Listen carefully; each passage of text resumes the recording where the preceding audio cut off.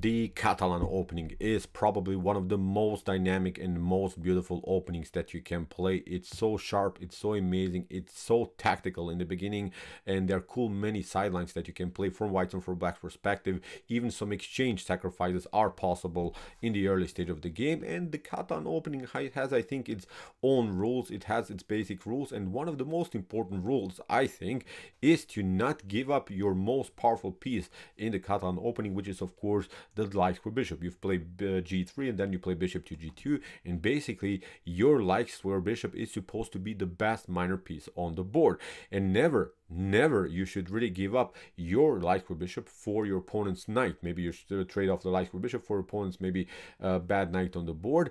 You can maybe trade off the light square bishop at least for your opponent's light square bishop, but never for the knight. That's one rule that I used to apply when I play the Catalan opening with the white pieces. But Stockfish today will break the basic concept, will break the basic rule, will break the basic law of the Catalan opening. Here Stockfish will give up in this beautiful game that I prepared for you today against Halogen.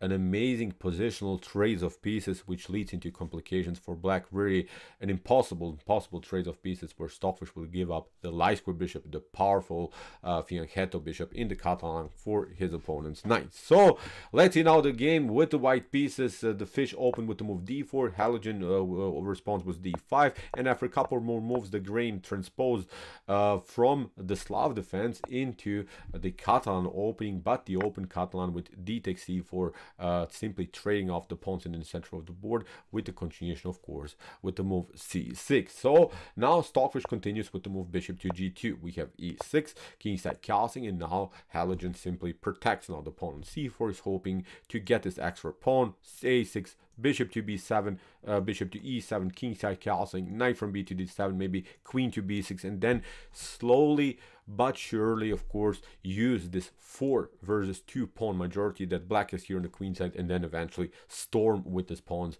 here on this side of the board. On the other hand, for the lost pawn, white has of course the dynamic possibilities in the center of the board, because white has here a 2 versus 1 pawn majority. So basically white should attack somehow here the center of the board, but if possible also here the king side on the flank. So these are the basic concepts of this types of structure. So a4, Stockfish is not tolerating of course the spaces that black has here on the queen side. Here Halogen simply continues with bishop to b7, competing against this powerful light square bishop of white. We have now the move knight to e5. Of course, this move prevents maybe knight to d7 immediately, because then of course a takes b5 could happen. This long diagonal is liberated, so it's really a nice positional move. So we have a6, simply as promised, fixing the structure in the center of the board. And now again Stockfish competes against his pawn majority, plays now the important move b3. We have c takes b3, bishop to b2, first developing the piece, not taking out the pawn immediately. Stockfish simply relies better on this piece activity than maybe just to grab some pawns. So knight from b to d7, and this is immediately a positional threat by black.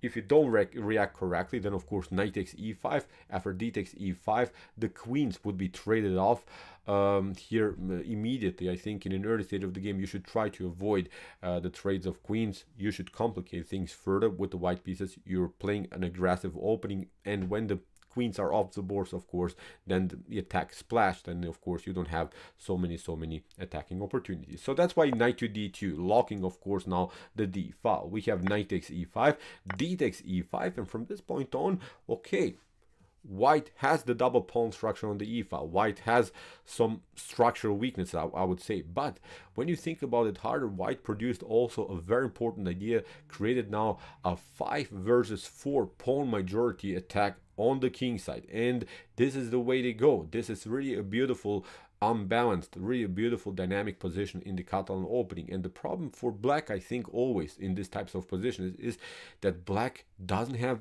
a good square for the king. Where are you going to castle?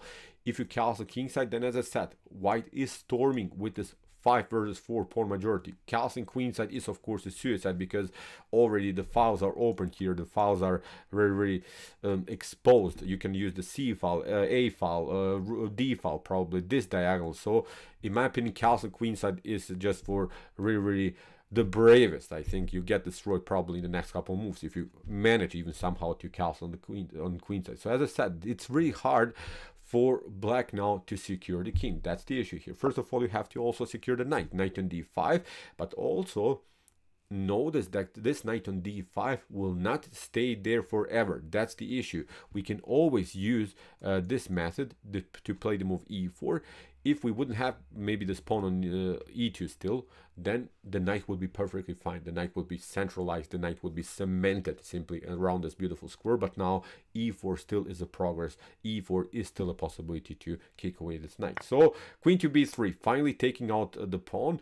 You see also it creates a new attack against the bishop on b7. If you play, of course, b takes a4, then the bishop could be lost. So bishop to e7, knight to e4, targeting immediately the main structural weakness in black's position, which is of course the weak c5 square and also the weak d6 square. So these are the two obvious weaknesses. These are the two obvious targets now in black's camp, and look how the fish is now playing this beautiful game. Here after move kingside casting, Stockfish plays a beautiful move bishop to d4, supporting simply further the attack around the square c5, but now the bishop gets exposed here a little bit on the d file, and now Halogen uses this moment and plays now the move knight to f4, but Stockfish, as I said, breaks the basic rule, breaks the basic law of the Catalan opening, gives up now here the light square bishop, but plays the blockade here with the move bishop to c5, and basically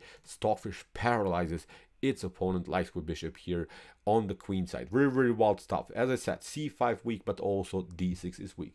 Halogen accepts the challenge. We have knight takes g2. Stockfish first creates a tempo against the queen, but supports, of course, the further attack around the square d6. So we have now queen to e8. The queen is really on a strange place, and now after move king to g2, look at the c5 is never a possibility to maybe liberate somehow the light square bishop. So Stockfish solved the problem that Stockfish lost the light square bishop by paralyzing its opponent piece that could maybe attack the light square. It's of course the light square bishop of black. So really stunning. This move has never been played in chess history. This move or this position has never been reached in chess history. Really amazing, beautiful positional line here played by Stockfish 16. So a5 here, Halogen is desperately trying to get the bishop somehow into the game, maybe through the square a6, but Stockfish simply plays f3, locks out now this diagonal, plays queen to e3, after move h6, now comes this weakness, d6 square, as we said. Now after bishop to d6, the rook comes beautiful into the game, and still this knight is staying on this side of the board, where it cannot, of course, attack here the king side. So we have queen to e7, rook from a to d1, we have now b takes a4, and okay, when we watch now the structure, black has here 3 extra pawns on the queen side, but these are immobile pawns, these are weaknesses. So even if you start to push them, we will take them. So it's not so dangerous what black created here. Here comes the danger, like they say in this series, I'm not endangered, I'm the danger. Look at this, after move b takes a4, look at this. Now Stockfish plays a beautiful move knight to f6, and from this point on the position is falling apart. You have to accept now the challenge. If you don't do that, then queen to e4 is going to happen. Look at this, king to h8 here after queen to e4.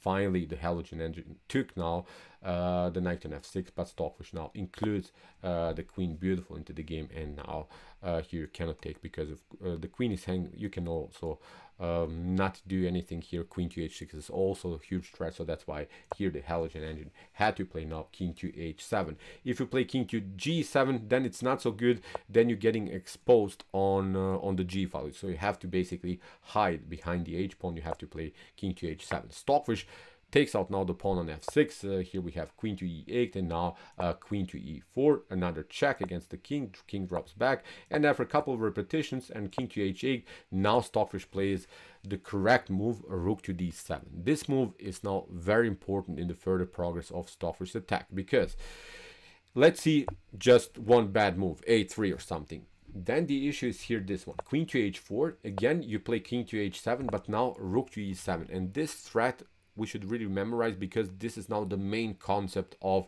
the Stockfish attack here. For instance, the queen drops back on b8, but now we threaten the checkmate on g7. When the rook comes here on g8, then this pawn can be taken. So with the move rook to e7, the queen gets actually deflected from the defense of the square f7. This is the way to go. And now after king to g8, now rook to f7, as we said, now the queen is coming into the game, and you can just prolong the game maybe by sacrificing some material, but this is game over. Queen to h7 is going to happen for sure. So after rook to d7, as said, we have bishop to e2. Stockfish opponent Halogen is trying now to deflect somehow the pieces, but Stockfish is not interested into anything here. Plays simply queen to e3, threatens immediately the checkmate. We have bishop to f3.